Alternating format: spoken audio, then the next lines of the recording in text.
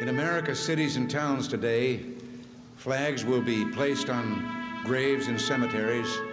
Public officials will speak of the sacrifice and the valor of those whose memory we honor.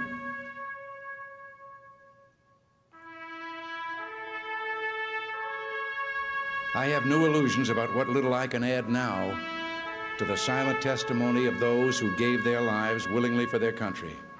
Words are even more feeble on this Memorial Day, for the sight before us is that of a strong and good nation that stands in silence and remembers those who were loved and who, in return, loved their countrymen enough to die for them.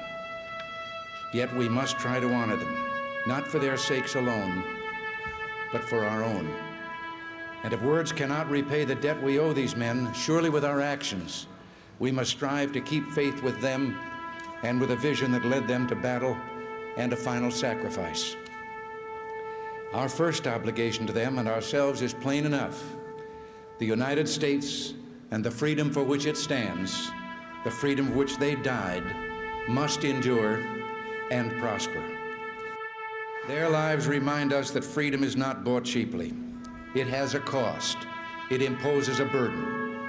And just as they whom we commemorate were willing to sacrifice, so too must we, in a less final, less heroic way, be willing to give of ourselves. Each died for a cause he considered more important than his own life. Well, they didn't volunteer to die. They volunteered to defend values for which men have always been willing to die if need be, the values which make up what we call civilization. And how they must have wished, in all the ugliness that war brings, that no other generation of young men to follow would have to undergo that same experience. As we honor their memory today, let us pledge that their lives, their sacrifices, their valor shall be justified and remembered for as long as God gives life to this nation. And let us also pledge to do our utmost to carry out what must have been their wish, that no other generation of young men will ever have to share their experiences and repeat their sacrifice.